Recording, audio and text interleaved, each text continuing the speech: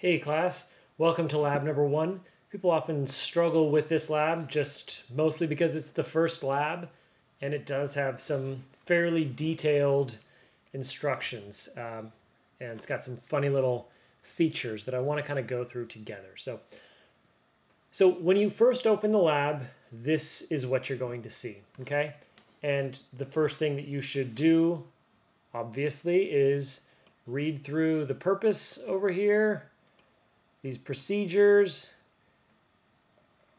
and it's got detailed instructions over here for exactly how you need to go through everything, and so make sure you read through that sort of first and foremost. Okay, the next thing that you want to do, let's just go ahead and click on the journal down here.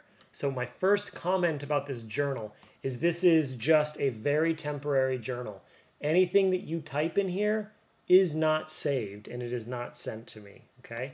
So maybe it's actually better to cut and paste these questions into a Word document, into your own Word document, and type the information up in there. But let's go ahead and click this and open it up. And let's just read through the questions. So first thing it says we want to do is make a hypothesis about how the two species will grow alone and how they will grow together, okay? So read through the lab. That'll make a little bit more sense when you do that. But yeah, this is sort of the first question you want to ask before you want to sort of come up with an answer to. There's really no right or wrong answer. Just make sure that it's sort of logical, but you want to fill this question out before you actually go through the lab. So maybe take a couple of minutes here, read through the lab, and give an answer to this question. Okay. Explain how you test your hypothesis. What this question is looking for, now as I'm going through these questions, these are the actual questions for the lab. So when you're typing this up, these are the actual lab questions that you're going to answer.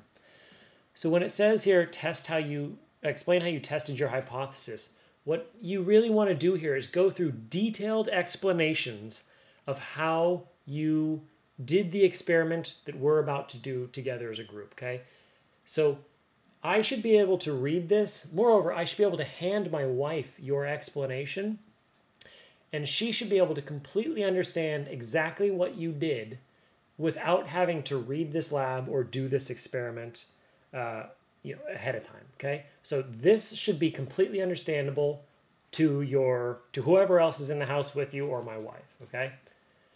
And the rest of these questions are going to be questions that are going to be related to the lab. So I'll let you click through these and read them on your own, but it's a good idea to read these questions ahead of time. That way you have an idea of sort of what to look for as you're doing the lab. So again, what I would do here is maybe create a separate Word document and start typing these and copy and paste these questions and come up with your answers as you're going through it. So I'm going to close this out. Okay, so now what we do is we've got these two vials. This paramecium, I'm just going to say paramecium C and paramecium A, okay? And what we want to do is see if we've got these three vials over here, these three test tubes. And what we're going to do is take one squeeze of this. So I clicked on it. Now I'm going to click on it again, hold it, drag it over here, and let go.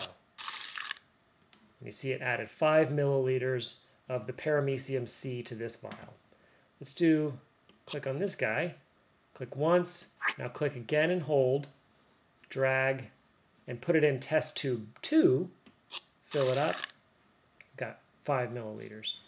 Now with this third one over here, we want to put equal amounts of paramecium C and paramecium A.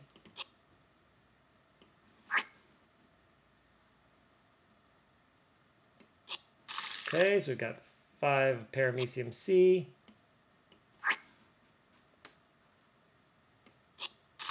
Okay, now just because I am anal retentive, I see that there's 5 milliliters in these two vials, 10 milliliters in this vial. Let's go ahead and make them even. So in this first vial where we put paramecium C, let's go ahead and click on it again and put 5 more milliliters in there.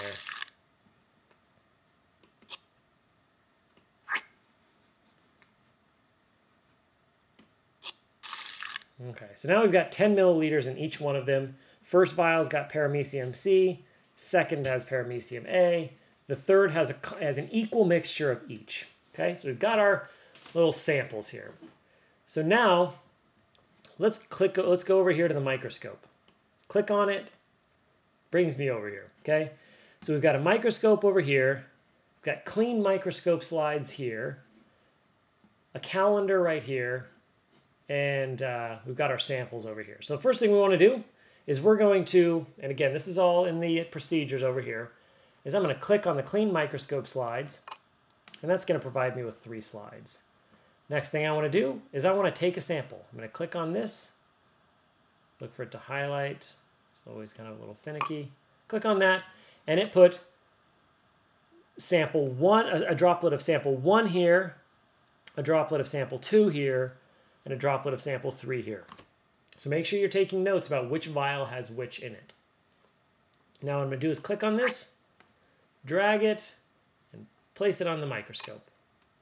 Okay, and we see up here we've got a view of what we would see in the microscope. And what we want to do is count the number of bacteria that we see on the screen. Okay, and what we want to do is it says we've got 1 paramecium C on this slide. So what we would want to do here is we've actually got it, but you can't save this data. Is see this mixed paramecium C together. Okay, sorry, so paramecium A grown in the mix. So make this same table. That's what I would recommend because you can't save this. It says save. Okay, so now what I'm going to do is I've counted the paramecium C. I would enter that in the column where it says paramecium C grown alone. Next, I'm going to click on this guy, the second one, drag it up here, and it'll just automatically swipe it out, as you can see here. Now I see 1 paramecium A on here. Make sure you read the instructions about how it tells you to get a proper count for that Excel file. You have to do a little very basic math, so make sure you're taking that into account.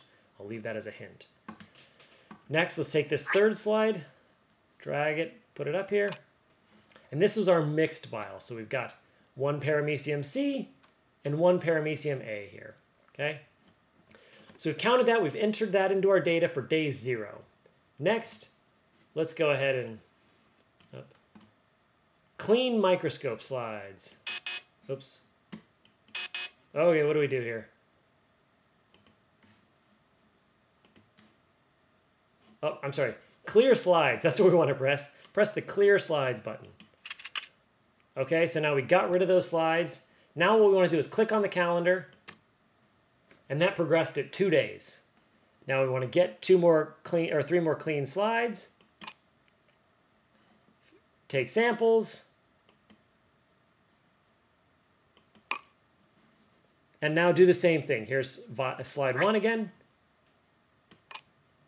And we count. 1, 2, 3, 4, 5, 6. Paramecium C grown alone.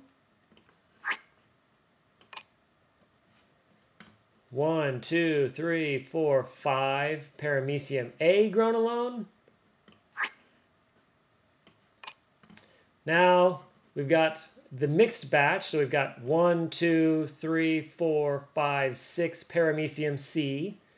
1, 2, 3, 4 paramecium A grown in that mixture. So enter those values into your slide or into your Excel file, and then repeat this for all 16 days.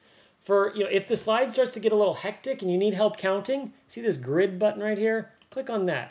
It gives you a little grid that maybe helps your eyes track where they're counting. So you can turn that on if you'd like it to. So now we've counted all of them, entered that value into an Excel file. Now again, we hit clear slides, hit the calendar, get clean microscope slides, and then we take samples and we count again, okay? Go ahead and do that. Remember, again, these journals and the table, what I would do is copy and paste that into an Excel or Word document so that you can save that and turn it in separately. These buttons here don't work. If you click submit on them, I will not get it, okay? So type this up into your own Word and Excel document and save this data on your own. Let me know if you have any questions. I hope this helps. Remember, make sure you go through these journal questions carefully.